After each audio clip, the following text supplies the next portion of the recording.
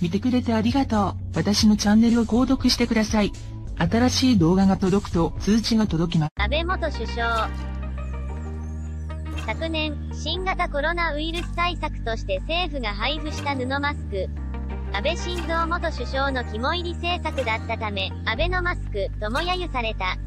全国5000万世帯に平ずつ配る計画で、郵送費を含めると約466億円を投じられる大規模な政策でした。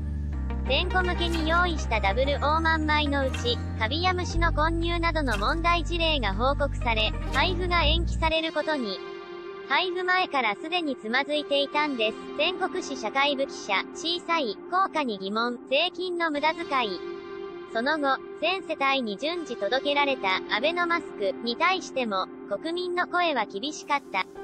政府が調達した布マスク約億9000万枚のうち、今年3月末時点で約800万枚が未配送のまま倉庫に眠っていることが発覚。しかも、その保管料は去年8月から今年3月までに約6億円もかかっていたことで、再び批判が集まっている。そんなアベノマスクを政府から受注された企業は、興和株式会社、伊藤忠商事株式会社、株式会社松岡コーポレーション、横井亭株式会社、株式会社ユースビオ。5社は大量在庫の現状についてどう思っているのか。受注先5社の回答。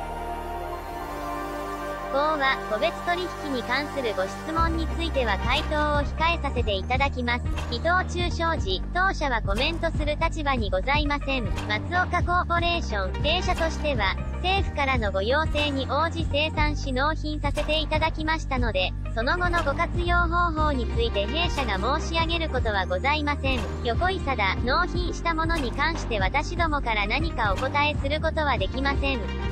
すぐに配布というのでなくとも、マスクの保管、使用期限内に必要とされている方の手元に届いてくれたらと思います。5社中4社が総回答をする中、約億8700万枚中800万、3分のは配られているんだから適正だと思いますけどね、と回答したのは、ユースビオの担当者だ。当時、アベマスクの受注業者を公表していなかった与党は、野党から公表するよう求められると、5社のうち3社、興和、伊藤忠商事、松岡コーポレーションを公表。残りの社名を未公表としていたため、様々な憶測が飛び交うことに。後に、その社は横井貞とユースビオであることを公表する。横井貞は、日本マスクというブランドで中国やフィリピンに工場を持つマスク専門企業。一方、ユースビオは福島市にある無名の会社だった。しかもマスク事業の実績もない企業に発注されたことで、安倍政権との癒着などの疑惑をかけられたのだ。